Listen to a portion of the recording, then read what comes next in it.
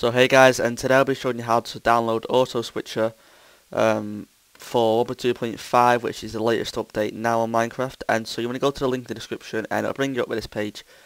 And so you just want to scroll about halfway down, not even that, a little bit down, and it'll say download Auto Switch 1.2.5. And so you click that, and then it'll bring you up to this add flyer page, and then just wait in the corner. It should say wait 5, 4, 3, 2, 1. If it doesn't, then just refresh the page, and then it should.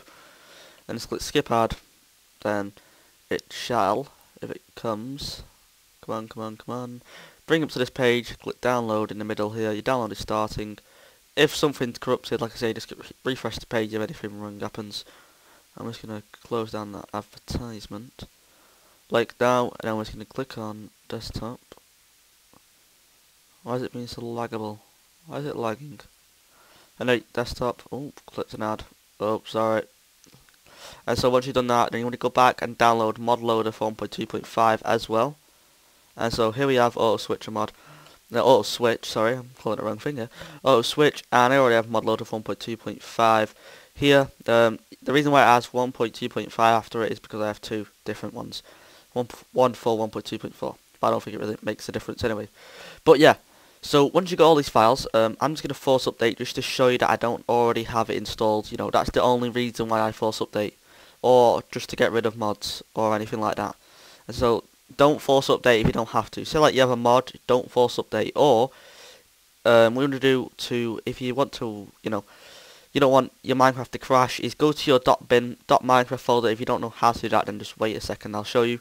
Then just copy your finger, put it on your desktop just to make sure it doesn't crash with this mod.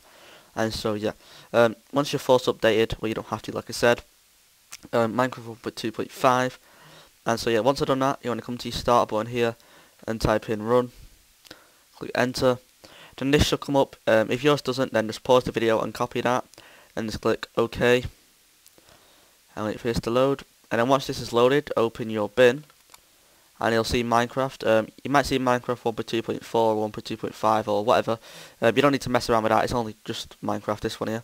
And so you right click that and click and hover over open with, and then scroll along to WinRAR Archiver. If you don't have WinRAR, then there'll be a link in the description for that for you to download. So you click that, and then this shall load up, and click close off that. You see MetaInf, right click and delete files, yes.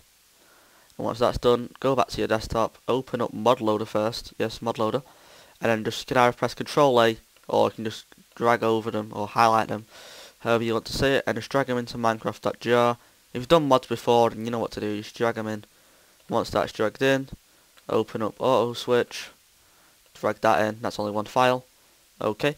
But what you're going to make sure is, I'm going to close off that, what you want to make sure is, because you see this file, this folder even, is highlighted, you want to make sure you don't drag the files into there, because that could happen and make your Minecraft crash.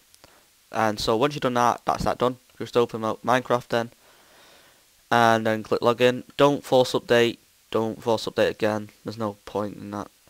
And so just go single player, I'm just going to go in there.